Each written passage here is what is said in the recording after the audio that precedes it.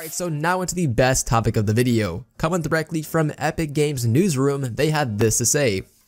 Apple removed Fortnite from the App Store and has informed Epic that on Friday, August 28th, Apple will terminate all our developer accounts and cut off Epic from iOS and Mac development tools. We are asking the court to stop this retaliation. Details here. Guys, this is extremely massive, and I feel like a lot of people do not understand how massive this actually is. Not only will this affect Fortnite on iOS for pretty much forever, potentially, but it actually affects Unreal Engine and every game developer that uses Unreal Engine. So it is actually quite a few games, and probably your favorite games are on this list right here. So before we get to that point, just so you guys know, even though Epic Games is going against Google and Apple, there's actually a lot of backers, including Facebook, small game developers, indie game developers, and even Spotify are on the side of Epic Games and trying to get rid of these massive lawsuits and make Apple stop being so abusive. Now, continuing on with the video, Shannon Bedreal had this to say. Epic Games has filed a second lawsuit against Apple because Apple will terminate the developer accounts of all Epic Games employees on August 28th. Epic Games will no longer have access to iOS and Mac development tools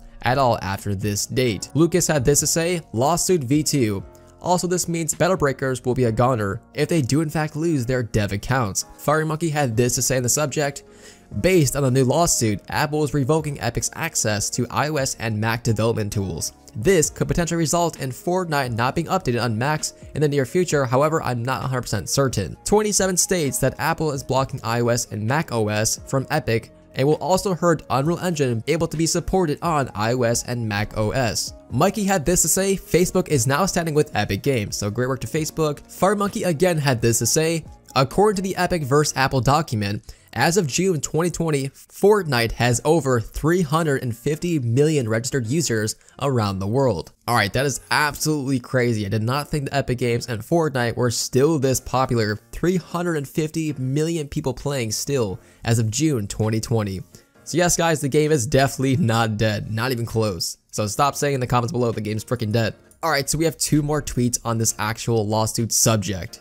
So coming directly from a guy named Daniel, he had this to say. Apple removing Fortnite from the App Store for bypassing Apple's payment system is one thing, but removing Epic Games developers tools impacts Unreal Engine as a whole and the ability to support games using it. This could even impact developers and even those on the Apple Arcade. And last but not least, here's just some of the games that are actually based upon Unreal Engine and could be affected by this massive lawsuit. Final Fantasy Remake, Ark Survival Evolved, Gears 5, Borderlands 3, Hellblade, Senua's Sacrifice, Fortnite, Star Wars Jedi Fallen Order, PUBG, Sea of Thieves, and a lot more. So you guys can definitely tell this is actually quite massive. This will in fact impact a lot of game companies. So hopefully Apple stops their crap and stops being such a greedy company, over 20%, and just like completely drops the lawsuit. It just says, fine, we're not going to do this anymore. So leave your opinions down below about this brand new lawsuit. Coming directly from Polygon, we have another Fortnite freaking lawsuit, man. I cannot keep up with all these lawsuits, but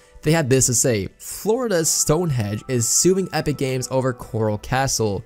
Meanwhile, Epic Games is suing Apple and Google. So supposedly, the company that owns Florida's Stonehenge, also known as Coral Castle, is suing Fortnite developer Epic Games for using the name in its new season. So I'm not quite sure about the legality of this, but quite frankly, I don't see the big deal. I mean, yeah, okay, it's the same name and that's really about it. They don't look all that similar. Like, obviously, like Coral Castle was based off mythical type things, and the real life Coral Castle in Florida is just simply some old stones. So not quite sure how I feel about that, but yes, another lawsuit is now against Epic Games, and leave your comments down below about this.